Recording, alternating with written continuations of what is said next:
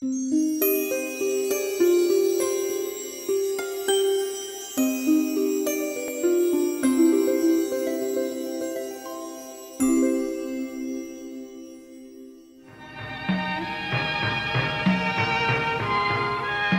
به آلمان، هامبورگ. اونجا شما باید چیزی رو به نام هاپتفاخ به قول اونا انتخاب بکنید که رشته اصلیتون باید باشه. بعد نیبنفاخ به قولشون باید انتخاب کنید که رشته جانبی یا جنبیتون باید باشه.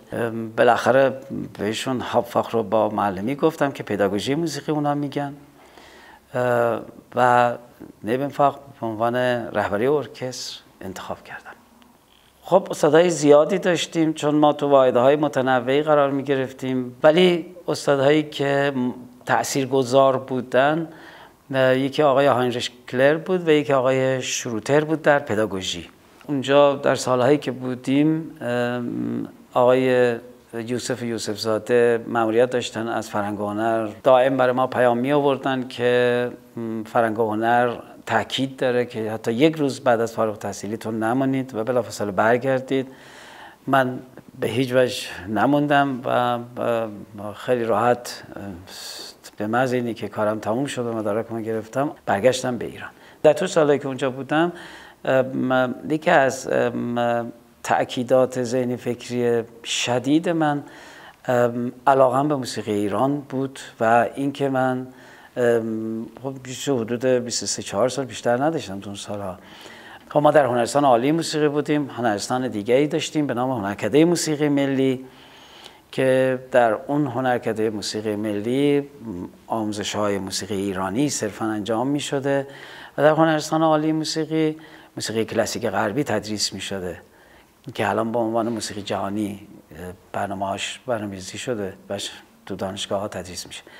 خیلی سفارش کردم به ایشون که وقتی که یه بار شما من سر میزنید با خودتون به کتابایی یا موقع که سیدی نبود نوار ریلی چیزی با خودتون بیارید و ایشون لطف کرد این کار انجام داد برای من و من شروع کردم روی موسیقی ایرانی تمرکز کردن. این شد که من بتونم تواناتر و با دستیابی بیشتر به موسیقی ایرانی به ایران برگردم.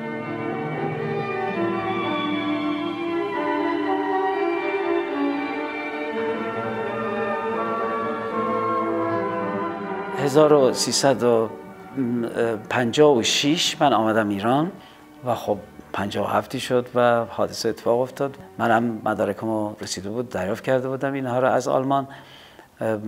سالهای اول انقلاب بود، شاید 57 تموم شده بود، 58 بودیم. اینا رو بردم وزارت علوم، رفتم اتاق مربوطه، یا آقای پشت میز بود و اینا رو با پوشه گذاشتم جلوش و گفتم میخوام ارزیابی بشم مثل همه مدارکی که هست، مثل که باید بیام اینجا پیش شما. گفت بله درست اومدید. گفتن این که توی پوشه هست چیه؟ گفتم مدارکه. و میدونم مدارکه. چه رشته خوندی؟ من گفتم رشته موسیقیه.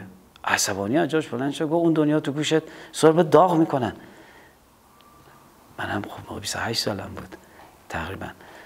گفتم سرب داغ میکنن. اولی که اصلا خیلی شوکه شدم. رفتم خونه و صبر کردم. مثل همه زمانهای دیگه تا امروز که خدمت شما هستم و هنوز دارم صبر میکنم. بالاخره مدارکمو دادم و با احتیاط تمام و با ترسی که از مرحله قبلش داشتم و اینا بالاخره از من دریافت کردن و من مشکلم حل شد و مدارکمو ارزیابی کردم. اول در اونجا عضو هیئت علمی شدم در هنرستان عالی موسیقی. ما رفتیم اونجا و تدریس میکردیم و دانشجوها رو خیلی علاقمند دیدیم و بعد دیدیم که کمبودای اینجوری دارن، هم کمبودایی که ما از دوران دانشجویی خودمون در هنرستان اسم میکردیم و نیازمند به این بودن که یه ارکستری تشکیل بدن. آمدیم بچه‌ها رو دونه دونه پیدا کردیم، از اینا ثبت نام کردیم و این ارکستر تشکیل دادیم و اون ارکستر تشکیل شد و آثار زیادی رو از آهنگسازان همین خودمون و اونور مرز اجرا کردیم و بعد از 1-2 سال توسط شورای هماهنگی من انتخاب شدم، سرپرست هنرستان عالی موسیقی شدم تا زمانی که دیگه دانشگاه‌ها رو بستم و سال 60 شد و انقلاب فرنگی شد.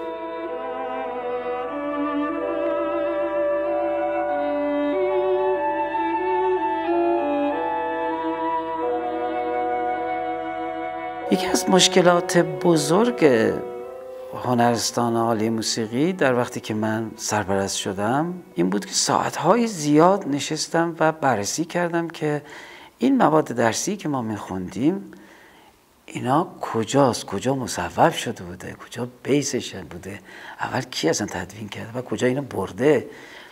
هیچ پیدا نکردم جز مصوباتی که شورای فنی داخل خود اونجا انجام میداد. یعنی این استاد و اون استاد و اون استاد و اون استاد و اونا میشستن دور هم دیگه و مصوباتی رو بین خودشون انجام میدادن، اسمش هم شورای فنی بود. این میشد حکم تحصیلی ما در دورای از 4م ابتدایی داشتیم تا 4م عالی تو هنرستان.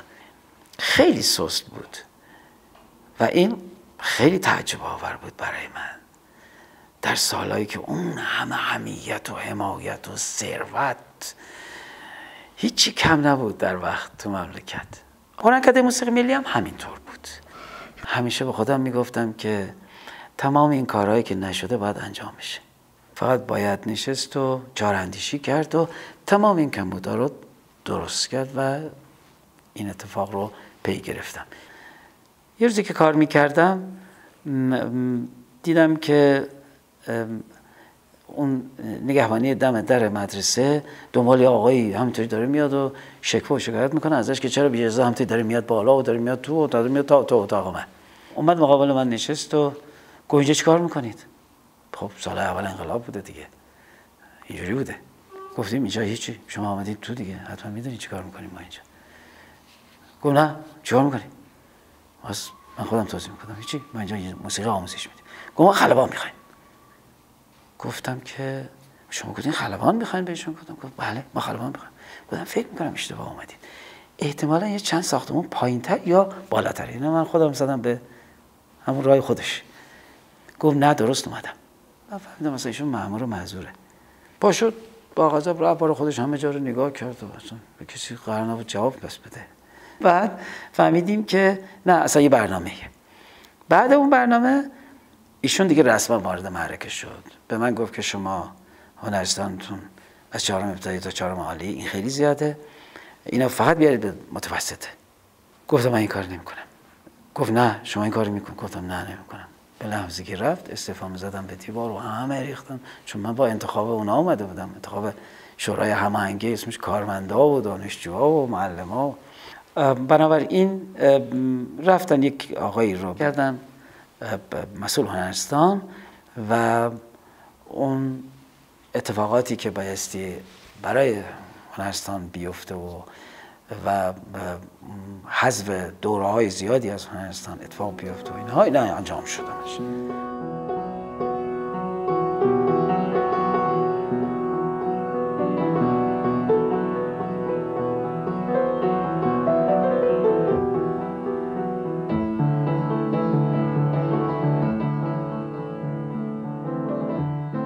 با تعدادی از معلمین اومدیم در بالاتر از پارک سایی یک جایی رو از یک فردی گرفتیم، پول گذاشتیم هم دیگه، چند تا پیانو خریدیم اونجا گذاشتیم و شروع کردیم آموزش این بچه‌ها رو که همه ول مونده بودن در اونجا، که من بودم، آقای پورترا بود، آقای افراسیابی گیتار بود، آقای گوگرچی بود، خانم کنباجیان بود.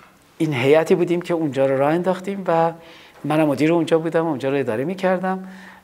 اونجا در حقیقت کلاس‌های آزادی بود که بعد از بسته شدن هنرستان و استعفای من تا همون سال‌های 58 59 نزدیک قبل از 60 بریم اونجا و بچه‌ها رو شکل بدیم و کلاس اونجا شروع شد و کار اونجا ارشد که به عنوان تدریس ادامه پیدا کرد. بعد دیگه شد سال 60 و یک جمعیتی از هنرها رو در جای آوردن در دوره عالی به نام مجتمع دانشگاهی هنر. بنابراین ما منتقل شدیم اونجا، چون ما هیئت علمی بودیم تو هنرستان و باعث اونجا منتقل می شدیم. بقیه که غیر هیئت علمی بودن تو هنرستان موندن و اصلا همه چه حذف شد، فقط من یه 4 سال متوسطه. بقیه بچه‌ها همه این سونسو فرستاده شدن تو مدارس دیگه و خلاصه نارضایتی‌های خیلی زیادی و گلایه‌های فراوانی از پدر مادرها و همه اینها دیگه. خب من دیگه نبودم چون یه استفاده دادم. اونایی که تو عالی بودن برخورد کرد مسئلهشون به سال 60 و انقلاب فرهنگی و تعطیل شدن. ما منتقل شدیم به مجتمع دانشگاهی هنر.